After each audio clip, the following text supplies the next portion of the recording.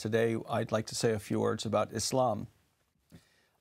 In the academic study of religion, we tend to separate religions into different families. And so there's the Indic family of religions, or sometimes referred to now as the Dharmic religions. And these are religious traditions that have taken their rise on the Indian subcontinent. They're native to the subcontinent. That would be Hinduism, Buddhism, Jainism, Sikhism as well. Another great family, and then there are religious traditions associated with East Asia, but another great family of religious traditions is often called the Abrahamic religions, and these include Judaism, Christianity, and Islam. And the reason for that name is the common reference to Abraham, the great figure in the Jewish scriptures in the Hebrew Bible, the person with whom God begins his dealings with the Hebrew people. So, but it is sometimes comes as something of a surprise to people who are not Muslim. Many people are surprised to discover, including a lot of Christians and even many Jewish people, to discover that the Quran actually contains a great deal of references, numerous references to figures in the Jewish scriptures and the Christian scriptures. Well, historically, this is not really surprising, considering that Islam is a religious tradition that arose in the Middle East. It arose in that same area of the world that gave rise to Judaism and Christianity. So it can be seen as a sibling religion to Christianity and as an offspring, a kind of a child of Judaism, if you will. And so just as the Christian scriptures contain countless references to the Hebrew Bible and to figures in the Hebrew Bible, and there's a remodeling of the Jewish figures and ideas in the Christian scriptures, this also happens in the Quran as well. And it also, many of these stories in the Jewish scriptures figure as well in the Quran, which comes as a surprise sometimes. For instance, the Quran references such biblical figures as Adam and Abraham, Joseph and Moses and the Torah. So whereas Jews see themselves as children of Abraham, and Christians later adapted that language and saw themselves as, or see themselves as, adopted children of Abraham, so the people to whom the Quran came, Muhammad was an Arab, and so the Arabic people see themselves as descended also from Abraham, just as Jewish people do. Thus, the idea Abrahamic religion.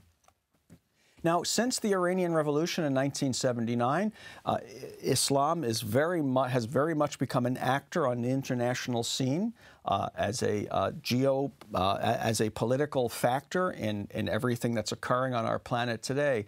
But before 1979, and for some centuries earlier, Islam as a global political force had become somewhat quiescent.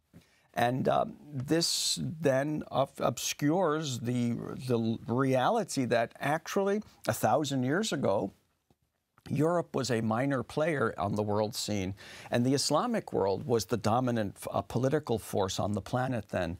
The Islamic world spread from Spain all the way over to China and into Southeast Asia as well. India was solidly, 800 years ago, part of the Muslim world. Spain and Portugal, the Iberian Peninsula, Al-Andalusia, was securely part of the Islamic world. And the great universities of Andalusia, Spain, and it was from there that many of the ideas that came from India, that came from the Middle East, that came as far afield as from China, these ideas which were circulating throughout the Muslim world began to create an awakening, a kind of renaissance, if you will, in Italy and in France and in Spain. But with the rise of European domination of the planet, the discovery by the Portuguese and the Spanish of new trade routes and new technology, the Muslim world was gradually eclipsed for some centuries by the Euro-American world that is now perhaps itself moving into changed circumstances. So Islam itself is a religious tradition that's about 1,400 years old, and yet, even though it's the youngest of these three Abrahamic religions, in some sense, Islam sees itself as an eternal religion. Because for Islam, the problem of humanity is that we forget our Creator. We forget Allah. And Allah is just the Arabic word for God. We forget God, we forget Allah. And so because of this forgetfulness, God, Allah, has continuously sent a stream of messengers to remind us that our happiness and our well-being will come through surrender, through giving ourselves back in service and surrender and submission to our Creator. And so Islam sees itself as a religious tradition that's not really new. In this sense of submitting to God, Abraham was a Muslim. Moses was a Muslim. And in fact, any human being who hears the call of surrender and to surrender to God is a Muslim. If you will, in English, we might say a Muslim with a small m. And so in that sense, even though it's a new religion, Islam sees itself as, in some sense, built right into the nature of things. In the opening chapter or surah of the Quran, Islam is referred to, the Quran refers to Islam as the straight path. And it sees itself as a straight and direct message for humanity without a lot of intrusion of complex theological conceptuality. Its basic message is that human beings continually forget that we were created to obey Allah. And again, the basic human problem is that we forget Allah, we forget God. The Quran says, when at sea a misfortune befalls you, all but he of those to whom you pray forsake you. Yet when he, Allah, God, brings you safe to dry land, you turn your backs upon him. Truly, man is ever thankless, a quote from the Quran. And so this then is the difficulty that we find ourselves in. And this is the source of our sense of unhappiness. This is the source of our sense of dislocation. And so God sends us prophets then, a long stream of prophets, the prophets that we're familiar with from the other religious traditions, to remind us that we are his servants.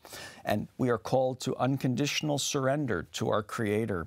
And it is in this submission, this Islam, with a small I, if you will, it's in this Islam that we will find, and our societies as well, according to Islam, will find order, and our lives will be blessed by Allah.